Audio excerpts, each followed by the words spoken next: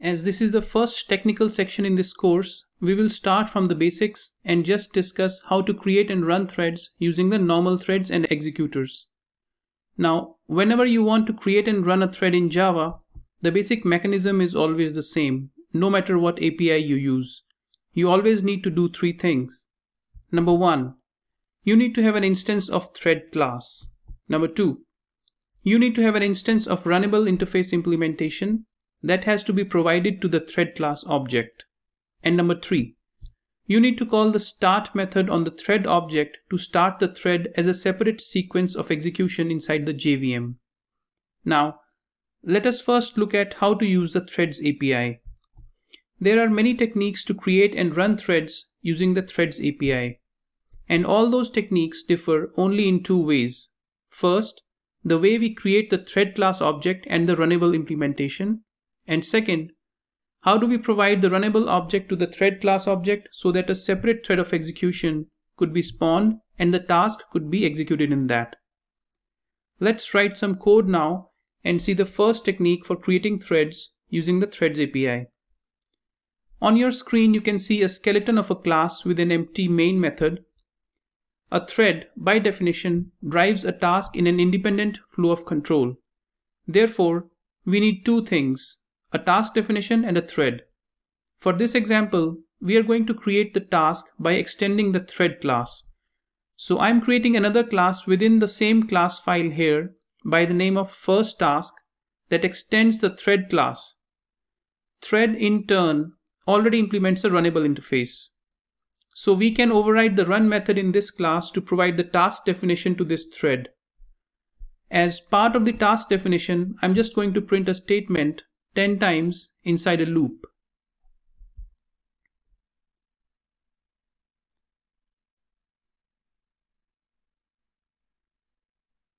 Now we need to call the start method of the thread class also in order to start the thread of execution. For this example, we are going to call the start method in the constructor of first task. So let us create a constructor here. This constructor will have just one line that calls the start method of this thread. With this code, as soon as we create an instance of the first task class, the start method of the thread class will be called from within its constructor. This will start the thread immediately. So let us create our first thread by creating an object of this class in the main method of the first technique class. I'm going to run this class as a Java application now.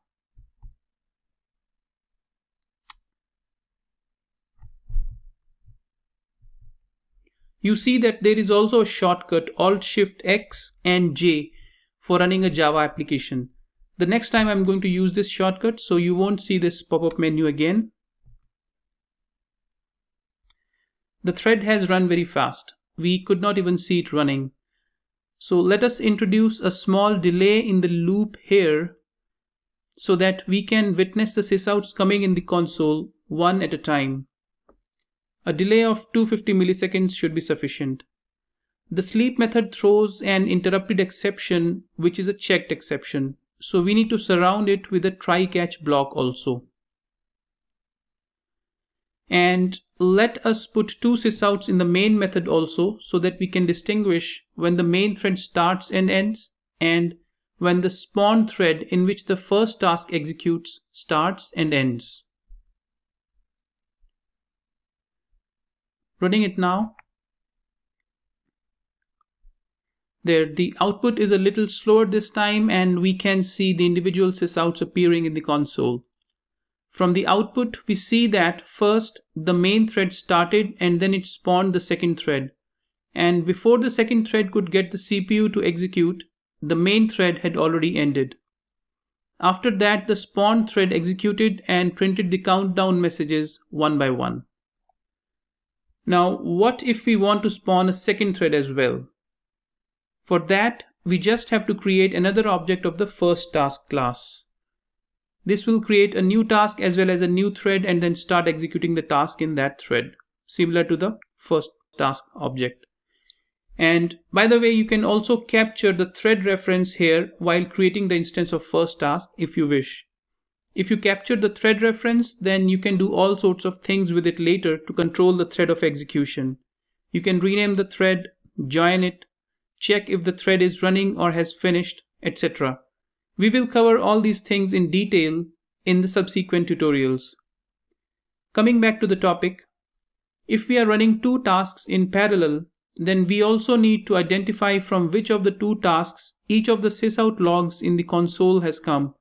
So we need to provide an identity to each task and print its identity information also along with the sysout messages. To create the identities, we can have a static variable that just counts the number of instances of the task class. We also need a variable to actually hold the ID of the task instance, calling it ID. And then every time we create a new instance of the task, we can increment the value of count by 1 and set that as the ID of this instance. So each new task instance will get a new ID. We need to update the task sysout to include this ID as well. Running this class again now. Here again the main thread started first and then spawned the other two threads. Before any of these two threads could get the CPU cycles to run, the main thread had already ended. After that, the two spawned threads ran and executed the tasks. We see the interspersed output coming from both the tasks till they both completed successfully, which is as expected. In reality, you do not know which thread is going to get the CPU when. So you won't get the same output every time you run this program. The output will be similar, but not exactly the same. So in this technique of creating and running threads, the thread object and the runnable implementation both are provided by the same class. In our example, that class is first task. In order to start the thread, the start method is invoked from the constructor of this class itself. So as soon as you create an instance of this class, the thread also starts immediately. This brings us to the end of this lesson. See you in the next one.